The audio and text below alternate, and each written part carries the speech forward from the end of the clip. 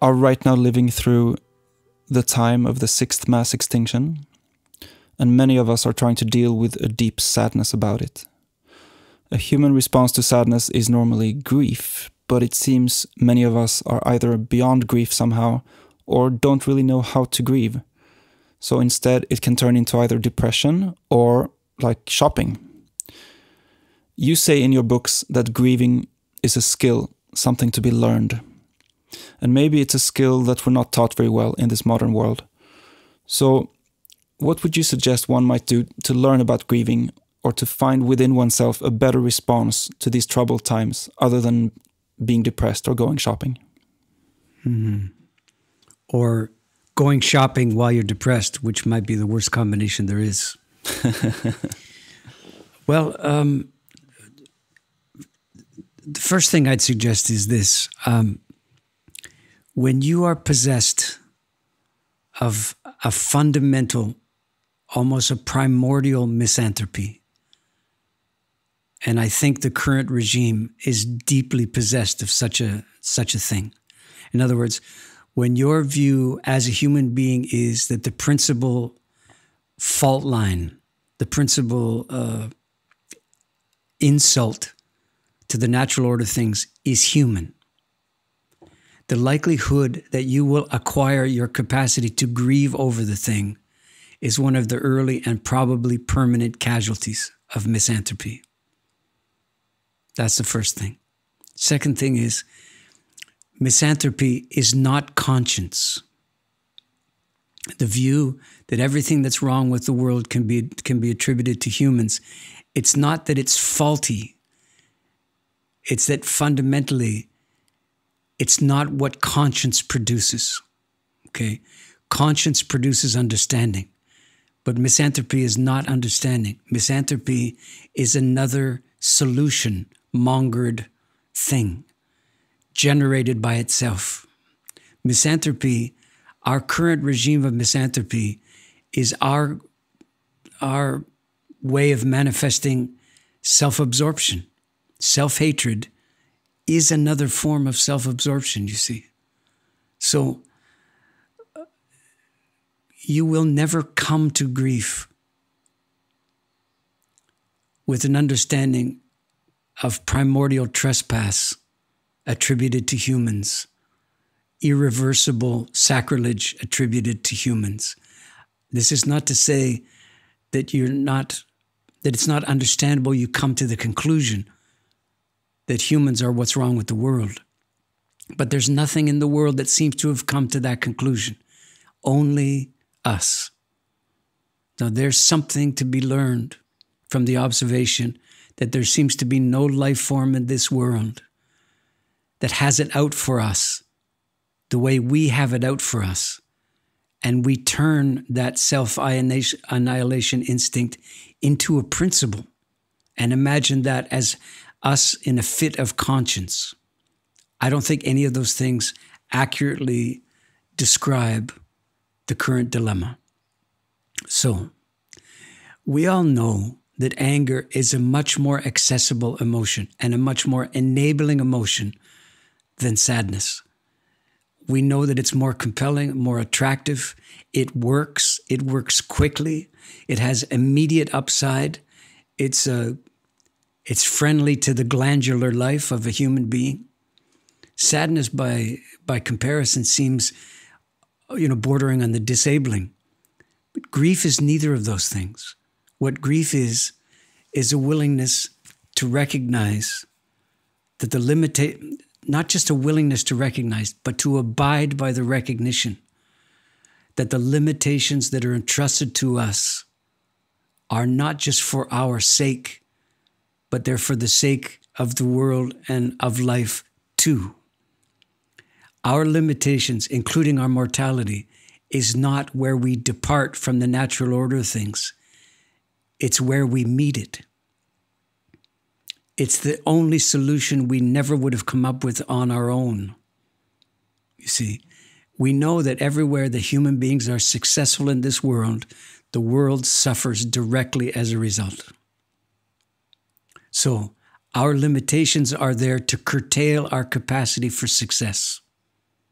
It's so counterintuitive, but you might go out on a limb and say, for God so loved the world now, that God made humans fallible, short-sighted, and short-lived to contain the carnage in part. And so the realization that our shortcomings, the shortness of our allotment and our frailties and our undoings, all of these things, rather than being punishments, are ways by which we can engage life and reacquire something of our old animist understandings. The reason that grief endorses that whole realization is because it's counterintuitive. It's not something we would seek. It's not something that seems to deliver what we're seeking. The beautiful thing about grief is that it is our citizenship document when it comes to life. It's proof to life that we belong. The fact that we don't endure is how we belong. And the root condition of belonging is longing. Etymologically, that's exactly what it means. Our capacity to long after living longer is what we have instead of being able to live longer for the sake of the world. And sadly, the generations are quickly coming where we are doing something about that limitation. We're extending it. And we do so, and we're compromising our humanity by doing so. And we're undermining our capacity for grief literacy by doing so.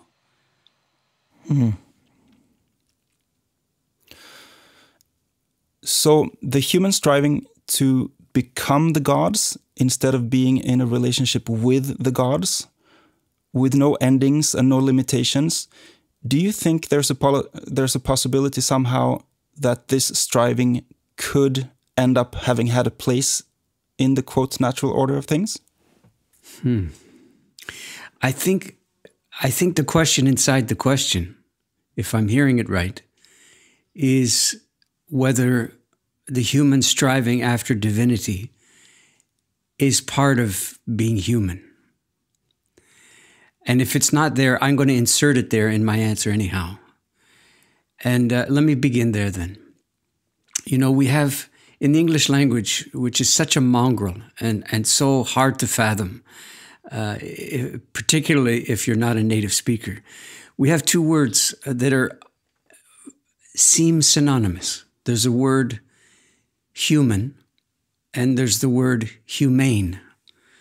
And the only difference on the surface of it is an E at the end of humane. So here's a question. If these are synonyms, why do we have both of them? If they do this, if they say the same thing, surely we don't need two. Well, they don't say the same thing. The first one is, you could say, a root condition of being a biped. That's just, there's nothing to be done. There's a scheme, a kind of structural scheme, and we more or less obey it almost all the time. That's human. And humanists are fairly sure that there's nothing we can do to alienate ourselves or disenfranchise ourselves from being human. If that were true, we wouldn't need the word humane, because the word humane describes a circumstance that allows a real possibility that humans from time to time, or more frequently than that, are capable of transgressing upon their humanity. So the word humane allows the drastic possibility that humans aren't human all the time. Far from it, you could say. So then, is the striving after divinity an expression of being human, or is it a transgression upon our humanity? My guess is it's closer to the latter, and here's why I say that. I'm listening to an interview years ago on what I call the mothership here, the CBC, Canadian Broadcasting Company. And it's a follow-up interview to a guy who had a huge blockbuster of a book come out about something like the short history of humanity, as if we need another short history of that epic. And so this is a follow-up. He's written a new book that is about the near future, what's coming soon. The interviewer says to him, "What do you see coming on the horizon?"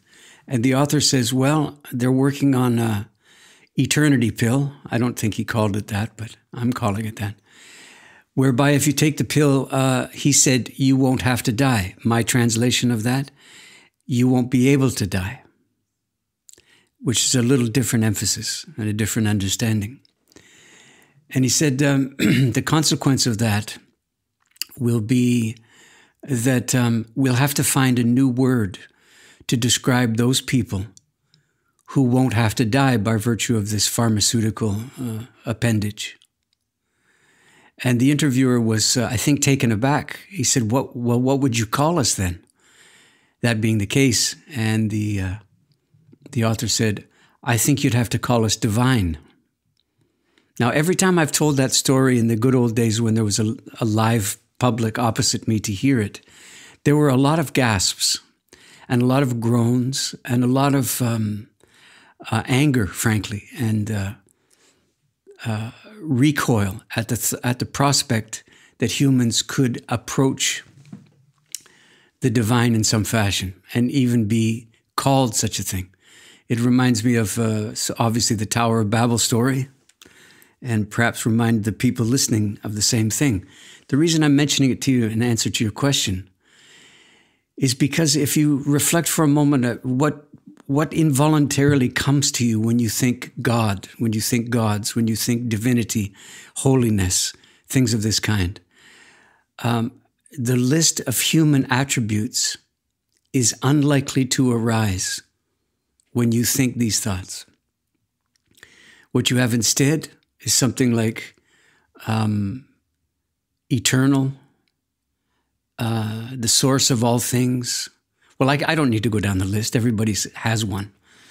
And so the point would be then, given the story about the author, that humans' capacity to be human depends on their ability not to be divine, depends on their ability and their willingness not to be divine, not to approach the seat of eternality, you could say.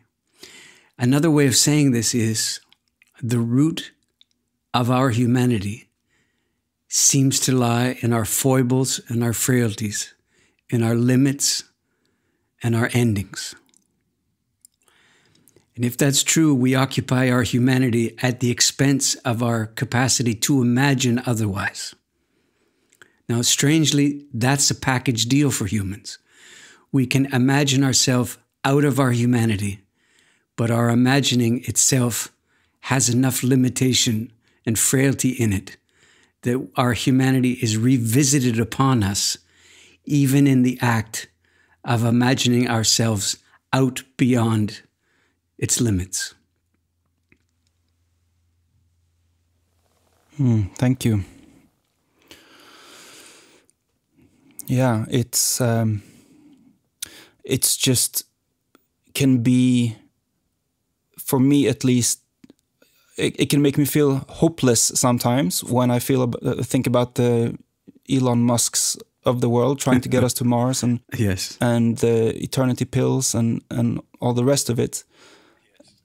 There's just a part of me that goes, well, maybe that's the way it was meant to be. Maybe we're headed somewhere that we're supposed to be headed. And then afterward, just like, for example, so I'm divorced, and at the time of going through the divorce, that was the worst time of my life. Mm-hmm. But now, looking back at it, that was what made it possible for what came after it.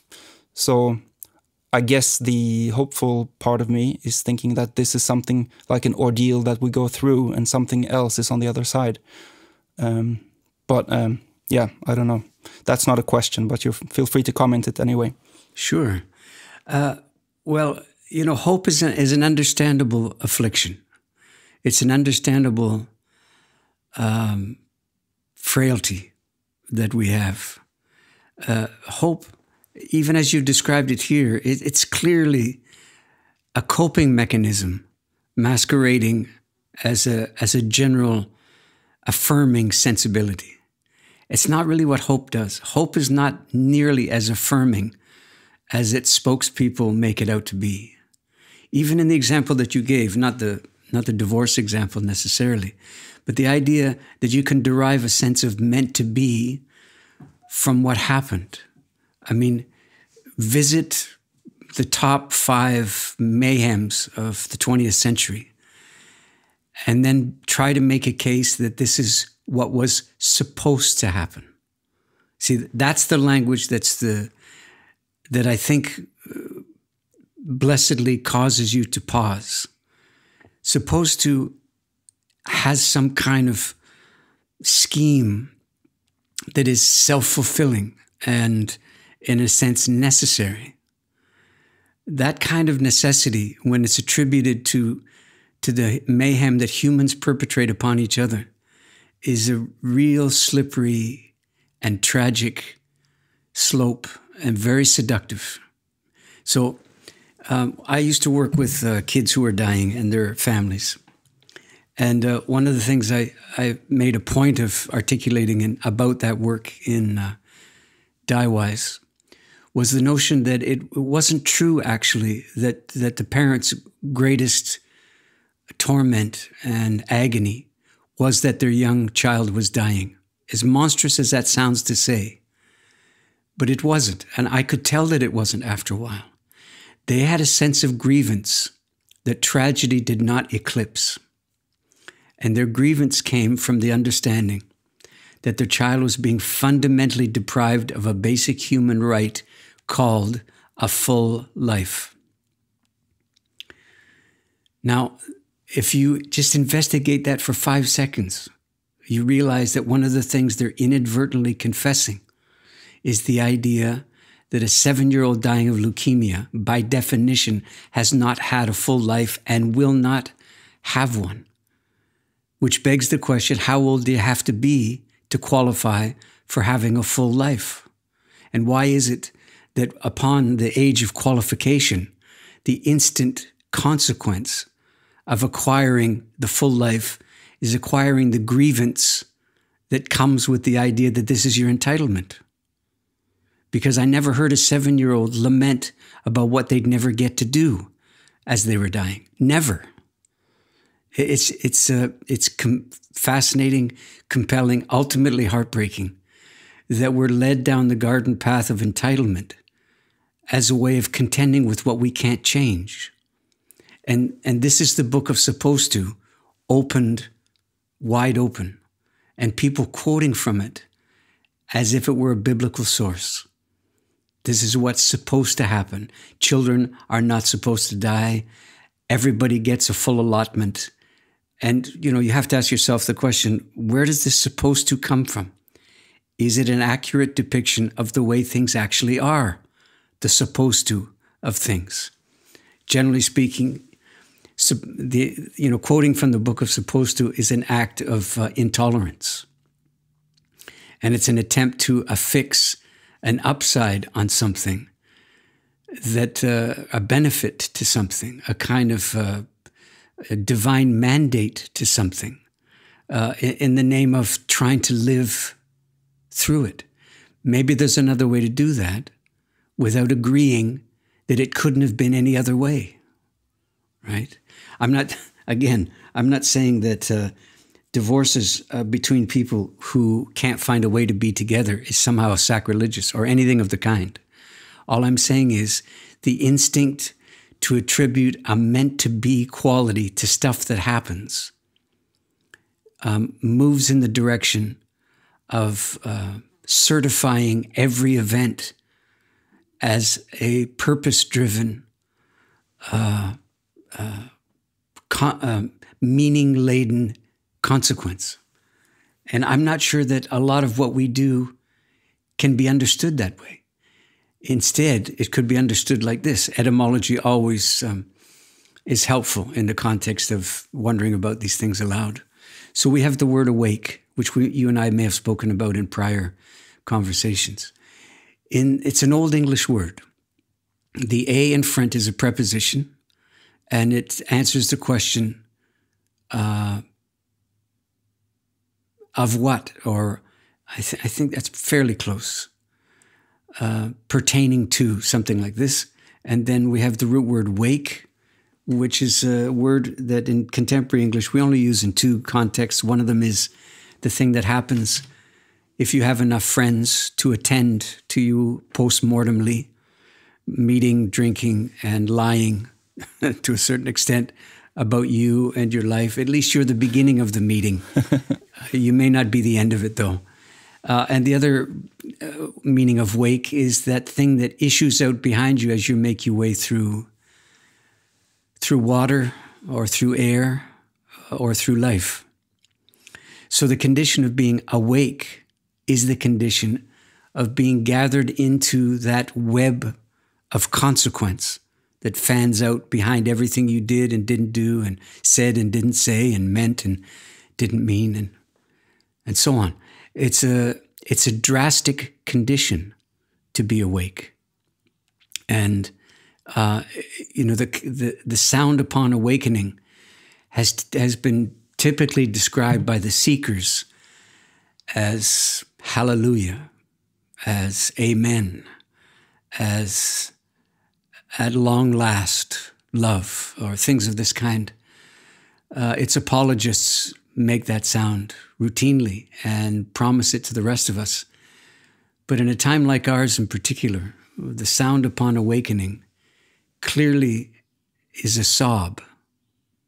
It's a gasp and a sob, and there's something involuntary and tragic about coming to wakefulness in a time that seduces you otherwise. So, and I think the notion that everything that happens is meant to be is a kind of seduction otherwise. I'm going to stay momentarily in the area we might label hope, for lack of a better word, and try to make something of an arc from the past to the future and see how that goes. Here's the question. In which way do you think it's relevant, or do you think it's relevant to wonder about humanity's deep past like we've done today in order to imagine a better future in terms of ecology and human sanity? I don't think that's not my purpose, to imagine a better day. I mean, I think we do that involuntarily. I don't think we need to strategize. I think the imagining of a better day is a kind of, this is going to sound very severe, but maybe I have a moment to take the edges off the severity. There's something about hopefulness. There's something about the insistence on imagining a better day that is borders on the gutless amongst humans, I would say. In other words, imagining a better day is one of the things we employ to get through a day that's not the better day that we have in mind. Okay. Is this constitute working on behalf of a better day, to be able to imagine one and to use the imagining as a kind of grief bypass to short circuit our deep and sometimes involuntary participation in the drastic days? Because that's what I see happen. That's what I see hope becoming every time it's turned to. Similarly, it seems to be what happens when people turn to the notion of, I'm blanking on the word because I never use it. Healing. There's another one. Healing is so often employed as a kind of elegant form of amnesia. To get on the other side of the bad old days. The last time I checked, which was probably earlier in this conversation, the bad old days are as instructive as any imagining we can come up with about a better day. In fact, you could go further and imagine that our capacity to imagine a better day is reliant entirely upon our full participation in the drastic days. That's where the vision comes from. That's where the sense of alternative comes from. Carl Jung, who managed a lot during the course of his long life, had an observation, well, many, of course, but the one I'm thinking of now goes something like this. If I am forced to choose, and oftentimes I am, I would rather be whole than be good. This is an amazingly articulate distinction that he makes in this very simple advocacy. One of the things that I think he's asking us to do is reimagine where we think our capacity to be good comes from. More or less involuntarily, most people seem to come up with the idea that being good is a consequence of eliminating all the ways you could be bad, at least managing them in a severe and totalitarian fashion, such that they appear so irregularly that you could be mistaken for a good person. Now, he's suggesting otherwise, of course. He's saying your ability to be good isn't predicated on how successful you are at banishing the, quote, bad parts of you. He's saying the ability to be good is a subset of the ability to be whole. And being whole includes everything. There is no room for Puritanism in wholeness. There's no room for the intolerance of sort of moral Puritanism and ethical Puritanism. Why? Because when you blow it, when you make your mistakes, when you transgress, as we do, the news that comes back to you as a consequence of the transgression has more educating power for how you will carry yourself subsequently than any of your successes do. And I don't pretend to understand why that arrangement is so. I know for myself, and I'm not extrapolating from my own little example here, but certainly for me as someone who's had a public life for 15 or 20 years, from time to time, I'm on the receiving end of, opprobrium and condemnation and criticism and so on. And for some peculiar reason that I can't admire in myself, those responses, they go in a deeper way inside me than any of the acceptance or admiration goes. And I'm not advocating that, but I'm noticing it. And I'm taking from this the distinct possibility that I tend to chart my course in response to the transgressions attributed to me and the consequences thereof than I do from the rather placid waters of general acceptance and affirmation. And, without seeking them, they appear with some frequency. I overstep or overstate or worse. And I come to an understanding of the consequence that I've put into motion by something that I didn't understand. I was fully capable of saying it, but I didn't understand the wake that might ensue. And then I have to, respond and integrate the understanding and the consequences and in so doing try to live a life that threatens to become whole from time to time. So cultivating wholeness is one thing if you're talking about a personality or a character type, but it's a whole other orientation when you're thinking about, I think, what the relationship might be between the willingness to fully inhabit the drastic days and the insistence on being hopeful as a precondition for being able to inhabit the drastic days. It's very clear that hope, by definition, is pretty hostile to the present tense. In other words, You and I are talking right now. Oh, I guess I'm doing most of the talking, but we're going back and forth to some extent. And there's no requirement on either of us to hope that we're going back and forth, having a conversation. In other words, we're able to do this very thing minus any hope that we're doing this very thing.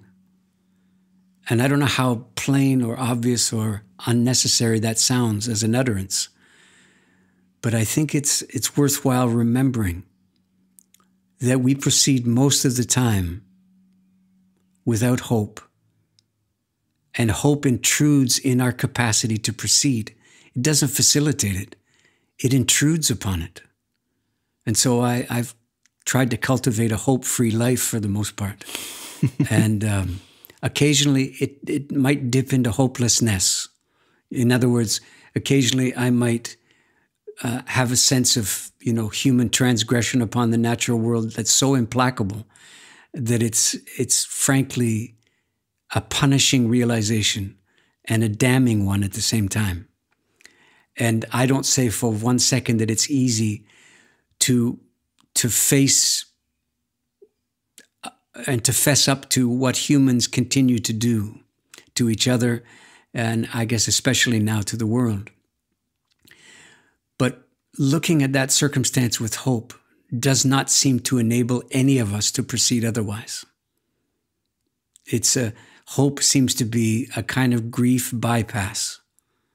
Grief, on the other hand, seems to be something that enables us to proceed without the illusion that doing so automatically betters us. The last thing I'd say about it is, and I hope these answers aren't going on too long, but too late now. There's a Irish author, Samuel Beckett, and most people have certainly heard of him at least, and Mr. Beckett wrote a book towards the end of his life called I Can't Go On, I'll Go On. It's a brilliant title because, among other things, and it's a bit of Irish trickery in the title, but it says something like this. If I were to slightly transliterate it, it would be, I have an obligation to go on not being able to. I have an obligation to go on not being able to. And the fullness of that confession is enabling and human. And the insertion of hope into that equation short-circuits it fundamentally, and I think disables you to the point where you can only go on if you can go on. That is, if you're hopeful about the possibility. And Beckett's, singular bravery in the title is his willingness to go on not being able to. And I find myself temporarily, occasionally, an honorary member of that tribe. Wow. Beautiful. Thank you very much. Thank you. And don't worry about the lengths of the answer. Let them be as they are. Okay. In the book Ishmael that we spoke about earlier, there's a story from Ishmael's pupil of how he, as a teenager, wrote an essay about this boy, Hans, I think his name was, okay, who grew up in Germany a few generations removed from the Second World War. But in this essay, it was Hitler who had won the war, and the world had turned into the Third Reich. And this Hans character, he always had a feeling that something was wrong in the world that he was born into, but he was unable to put his finger on exactly what it was, immersed in its culture as he was. And that little story has really helped me understand why it can be so difficult to see clearly the troubles of the culture and context that you're a part of. So, for example, if I grew up in a culture where clear cutting is how we get timber and paper, I might feel in my gut that something's terribly wrong here when I see a clear cut, but I'm not necessarily going to act on that feeling. I'll likely brush it aside because, well, this is how we get timber and paper. It seems to me that you are very good at being able to put your finger and your pen on the troubled aspects of our so-called modern life. You show it to the rest of us, as if from an outside perspective. But you were born into this mess too, right? So how is it that you seem to be able to step out of that fog and see it like from a distance? Well, it's a very kind attribution that you make to imagine that I'm able to step outside of the fog in order to say something about the fog. I'm not sure that the ability that you've ascribed to me comes from me being somehow free or relieved of the obscurantism and troubles that would appear to have plagued my fellows on either side. So let me go back to the first part of your question. You know, one of the greatest dilemmas that humans have is being victorious. This is very clear. That's the dystopia that you were describing there. You know, in the case of the Third Reich, the reason that the kid would have had an extraordinarily difficult time coming to his senses, is how I'd put it, is because Germany had prevailed in the war, you see. And there's nothing worse than winning for collapsing your capacity for, you know, disciplined inquiry into the status quo. Losing is much more a midwife to that kind of ability than winning is. When humans win, some part of their capacity for critical inquiry collapses. That's what the Roaring '20s was, I think, in Europe.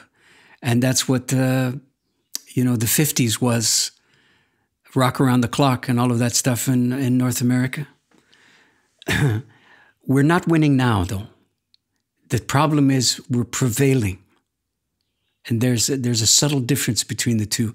That means in our heart of hearts, we know now that our proliferation across the planet in terms of our numbers and in terms of our MO, our way of proceeding, is prevailing against virtually all of the old obstacles to it that humans were contending with through the eons.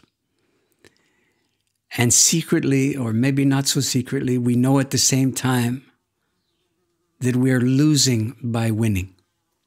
That the thing that was supposed to happen as a consequence of us being on top of things is not happening.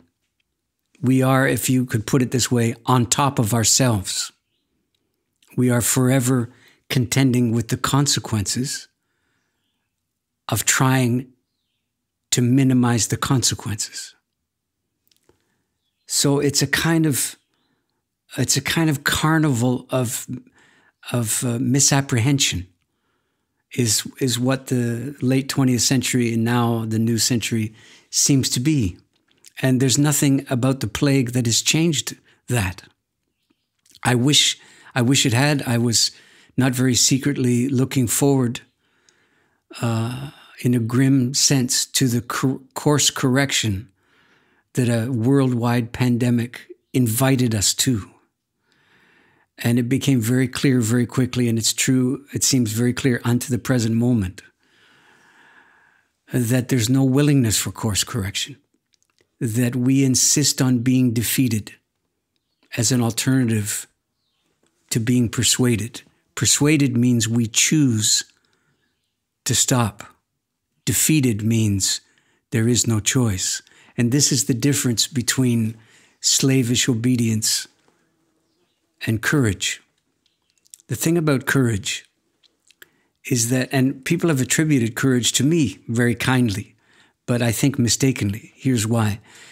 The way courage seems to function, as best as I can tell, is that, in fact, you have a choice. In fact, you could make the choice, or you could fail to make the choice. And in fact, there's a right choice to make. And in fact, you make that right choice. That's what courage seems to be. It requires the possibility of not being courageous in order to manifest at all. Minus any of the choices, what do you have? you have something like obedience instead.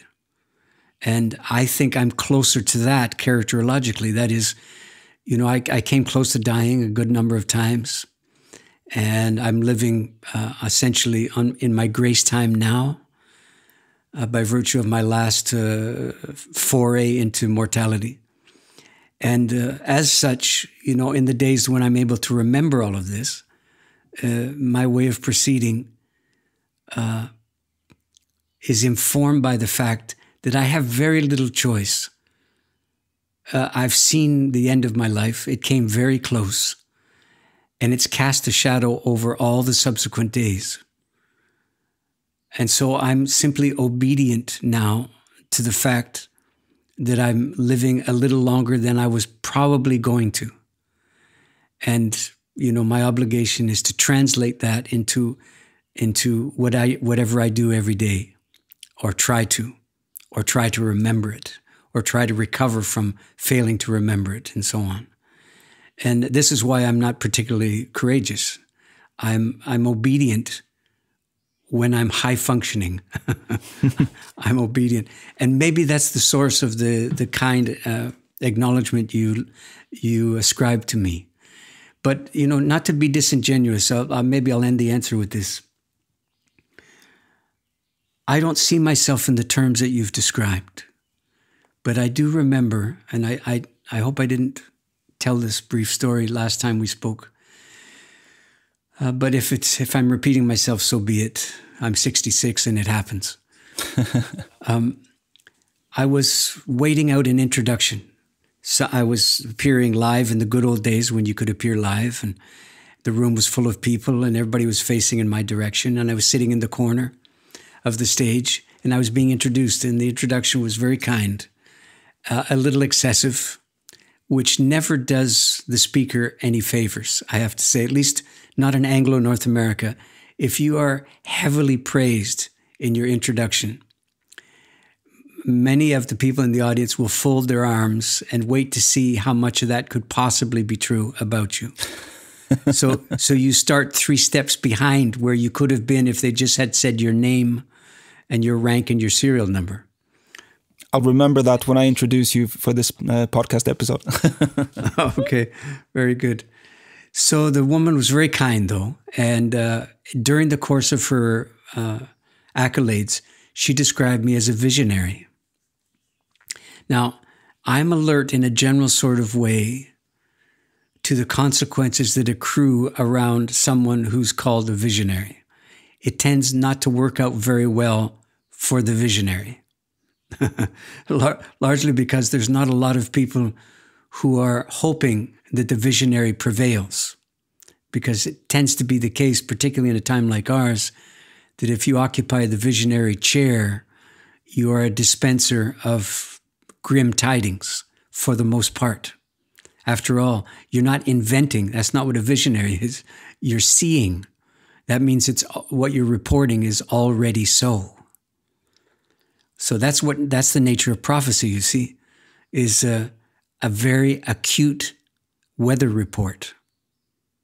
It doesn't have any notion about the future at its front.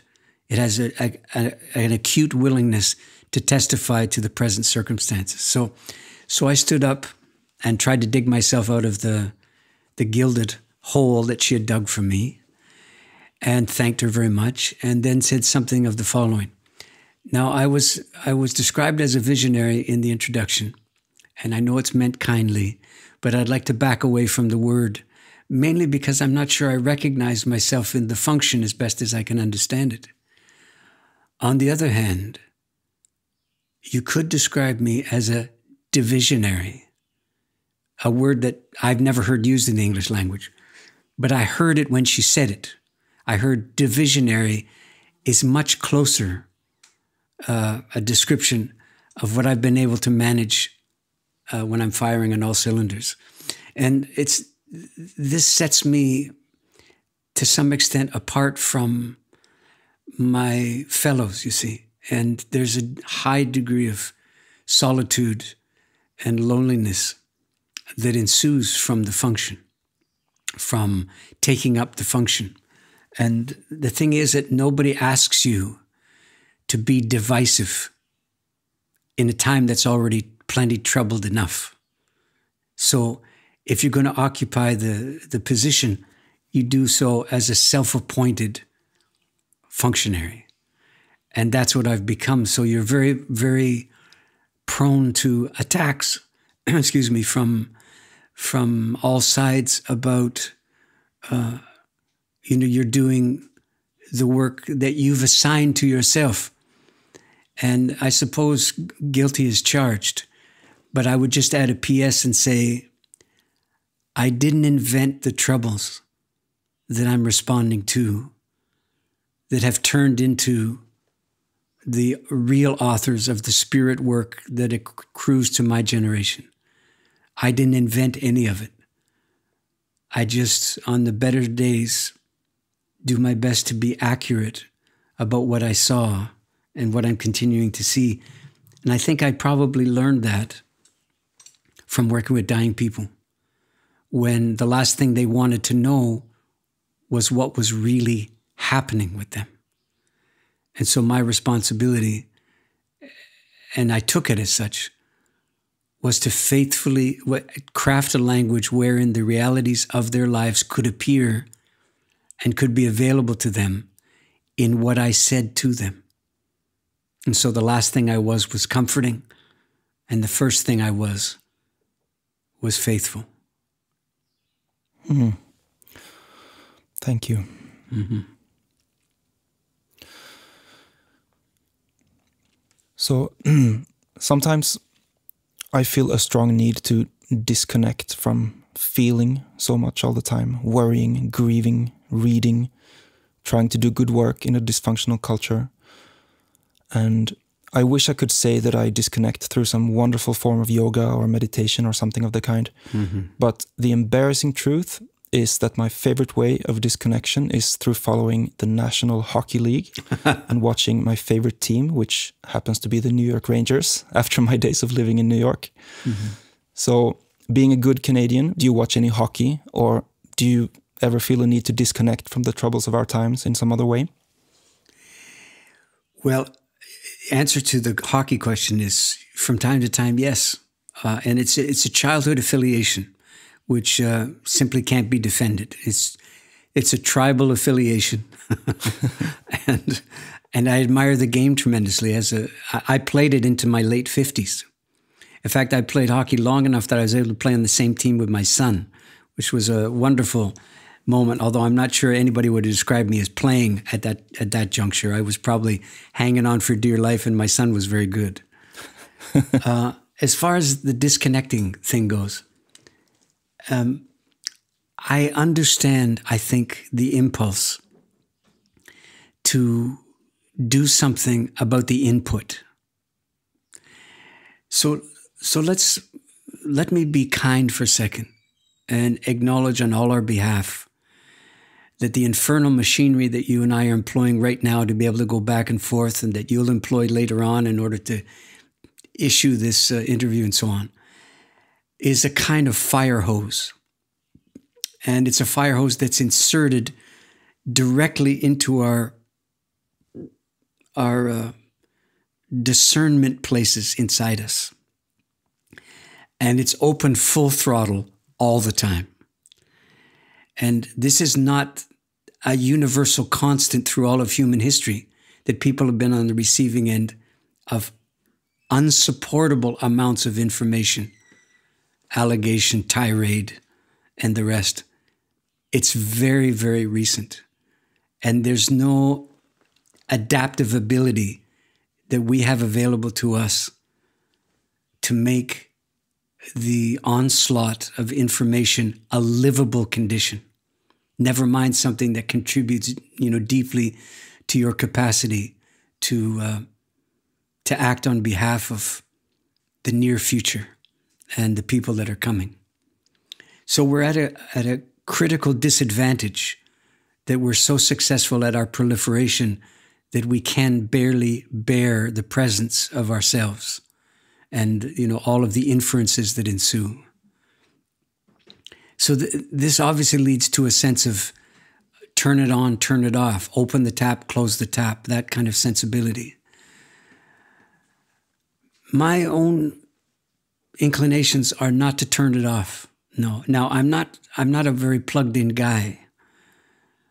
But I think probably what I do instead is shift the nature of my focus, the quality of my focus. Sometimes it's a hard focus, and sometimes it's a soft one. Sometimes it's desperately attending to the particulars that are immediate and that surround me. And other times there's a kind of middle distance stare that I can cultivate that doesn't give me a sense of relief about what you were articulating. It just shifts my abilities. So I'm lucky to have it, you know. I'm not sure that all of these things came to me when I was working with dying people, but a good number of them seem to have done. Now, when you're sitting beside someone who is seriously and incontrovertibly dying, you can talk about the dying if you think that this is helpful, but you will soon come to an understanding that speaking about the dying is not the same thing as conducting yourself as if what's happening is happening. In other words, rather than having this person's dying being the focus of your meeting, you could shift the focus to the point where you speak as if they're dying instead of about their dying. And that takes a tremendous amount of translation, semantic translation and idiosyncratic translation, and especially spiritual and philosophical translation. You ask yourself, what do you owe a fellow human being who's at the cliff edge of his or her sanity and capacity to proceed and ability to proceed? How do you do it? And the answer is, among others, is that you don't ask them to continually revisit the precipice that they're inhabiting anyway. And you don't speak to distract them from it. You just allow your way of being with them to be informed by the understanding that they're there and you're not. You're fellow humans now separated by the very near future and how it's going to claim one of you. And so, ironically, you who are the surviving one of these two people are not in any more advantaged position because you're not sure how to conduct yourself either.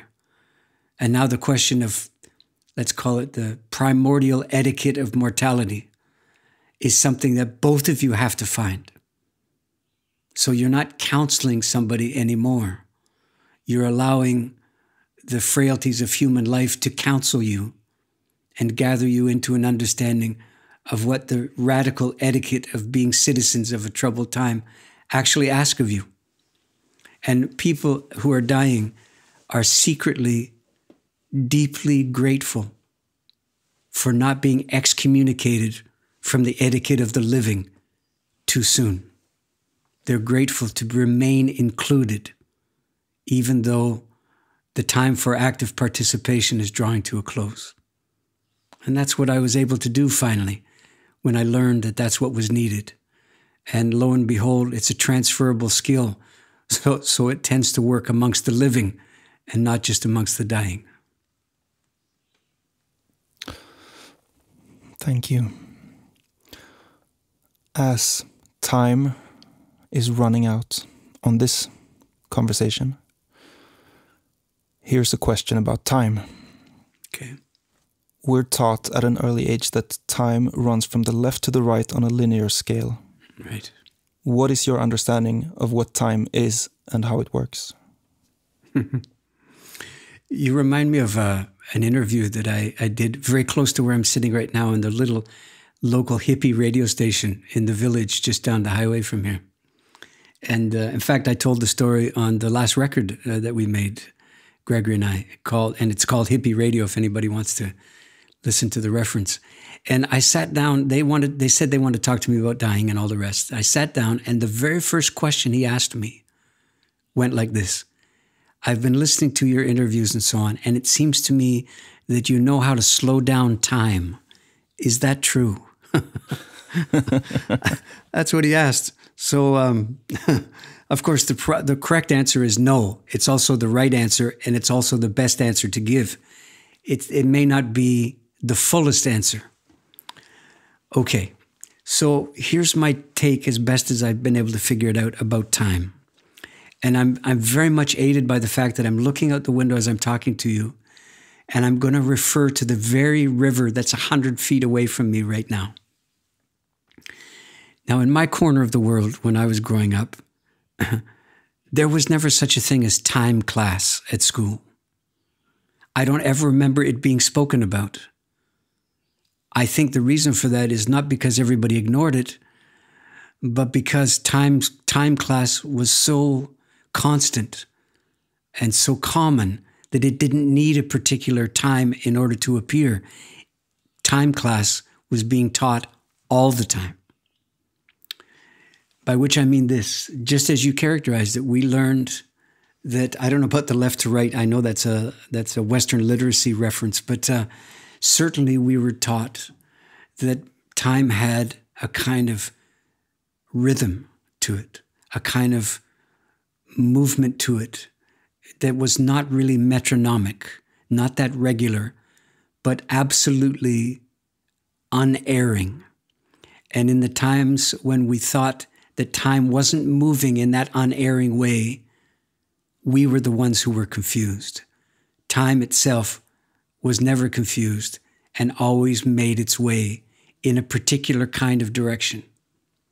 And this is the important part of it to me. It always moved to the future. That's where it was going. Now, this is a confusing thing to say in English, that I'm speaking about a tense in spatial terms. Okay, but there's a reason for that, so bear with me. So now, with that in mind, because everybody knows in the West that time goes to the future, that everything's heading from the already has been to the not yet. That's what hope's all about. That's what optimism is all about. It's about the what's coming, right? And what's coming is always deemed to be up ahead, which is to say that you're facing it if you're sane and well-adjusted. And otherwise you're, quote, wallowing in the past. Oh, the prejudices are just legion when you start to look at them. Lingering in the past, lost in the past, dwelling in the past. All of these things are basically forbidden to you. Looking forward to the future, to your potential, to living up to your potential and so on. All these things are held in high esteem. So let's do this. Now, I never do, what do I call them? Not visionary, visioning?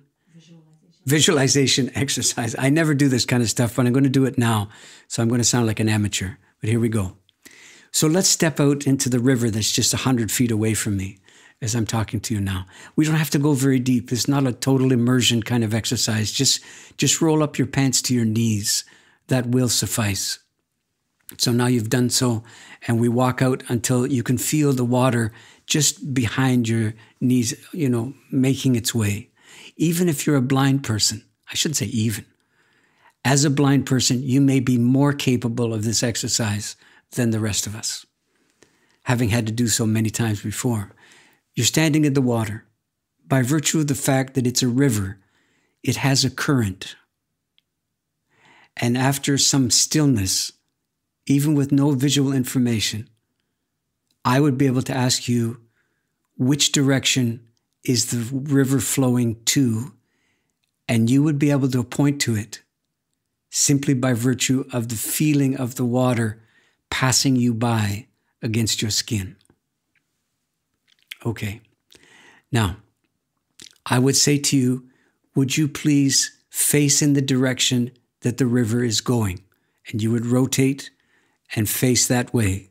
so that you could feel the current on the back of your legs making its way around your legs and moving on without you, temporarily. And then I would change the terms of reference just slightly, and I say, now, what time are you facing? Not what direction, like east, west, north, south, but rather what time, past or present or future. And if you don't think about it much, and if you think this is a parable or an analogy or a metaphor, you're going to answer faithfully as a denizen of the West that the river is heading to the future. And then I would try to help you consider the alternative this way. Now, if you would open your eyes and look down at the water, because it's a living river, there's all kinds of stuff in the water all the time. Most of it is obeying the current, which is to say, most of it is heading in the direction that you're facing.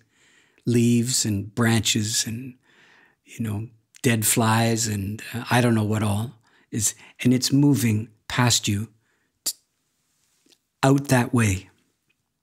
Now, what do we call the place where everything that's been ends up? Let me say that again. There's a place either in our mind, let's just say in our mind for now. And that's where everything that's been ends up. Everything that's been is otherwise known as history. Where is history? Well, it's in the past. That's what we've learned. Okay, so it's gone. Well, it's at least past. That's for sure. Okay. And everything that is currently is heading there eventually. So far as we know, yes, that's what's happening. Okay. Then if the river that we're talking about is actually the river of time, and everything that's in it is passing you by and heading in the same direction, and everything that's in the river that you're observing passing you by is what has been until this moment. When is it headed towards? And I think the answer is inescapable. Everything is heading towards the past. It's going to where everything else has gone, which is the same thing that will happen to you and to me when it's our turn to no longer be alive. We will head towards the past, towards everything else and everyone else that has been. We're doing that now. Time goes to the past. There is no future. When the future materializes and manifests, that's called the present. And when it's had its moment, well, that's called the past. And one of the great comforting realizations from this is that you will more or less unerringly join everything that has been before you with minimum effort on your part to do so. The river of time itself will bear you there. If you happen to be an Anglo-North American like me, that could fill you with all kinds of dread because all of your self-determination schemes suddenly look paltry and foolish. Well, that's because they are paltry and foolish. And real radical obedience to the epistemological realities of being a human being include the realization that you are headed towards the past. And, the caveat could be, please proceed accordingly. And, in this interview, and generally speaking, that's what I try to do. I try to be mindful constantly that the past is waiting. It's far from being gone. It's the real cradle of all our capacities. And the willingness to proceed towards the past is what grants us what I've come to call the radicalized citizenship required of us in a troubled time. It's not on behalf of an unborn generation. We are dying unto those generations that preceded us. That's where our kind of psychic circuitry comes from, and that's what informs it. At least if you're willing to consider the real possibility that you don't need a future to be a faithful, enduring human who's participating actively in his or her times. All you need is a sense of the near past, which you are about to join.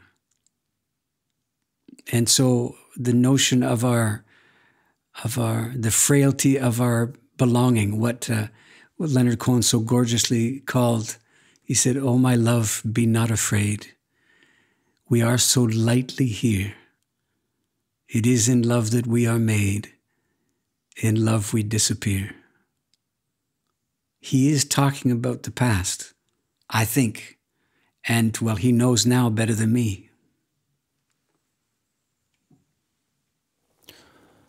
I'd like to thank you deeply for taking the time to sit with me around the campfire and wonder aloud about these things. It's a pleasure, man. It's always a pleasure. And I'll go further and say, there's something about the way you come to these things that cultivates in me some capacity that's rarely called upon. So I'm just enormously grateful that some vague skillfulness, unemployed so much of the time, that's been entrusted to me appears as if by magic as a consequence of the things that you're willing to wonder about. So on behalf of my self-improvement, I thank you. Wonderful. I'm wishing for you a good blend of sunshine and rain upon your crops and upon your soul. And yours. Thank you so much. Thank you.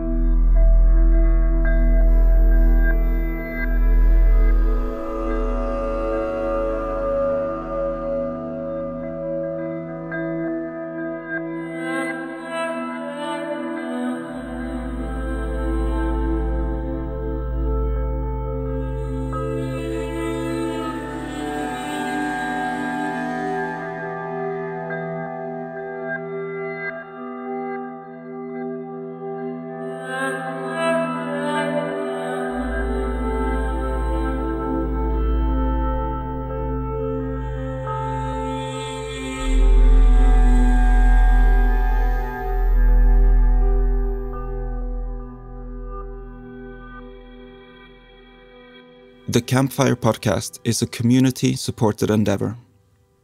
If you'd like to make a financial contribution to enable us to keep doing what we do, please consider one of the following two options. The first one is to go to the box office at the Campfire Stories website and make a one-time donation. If you're listening to this from within the site, you'll find all the information right here on the page.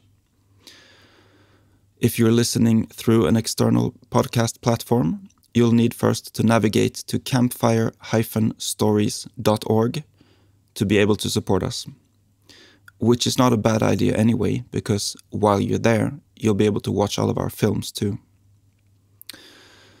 The second way that you can support us is by becoming a monthly donor via our Patreon page. at patreon.com/Mattias Olsson. That is patreon.com/MATTIASOLSSON. Thank you. Your support is not merely something to be thankful for as a sort of by-the-way side thing. It is the thing that makes me and us able to faithfully keep steering this ship onwards through the fog. And for that, you have my gratitude. Be well until the next time.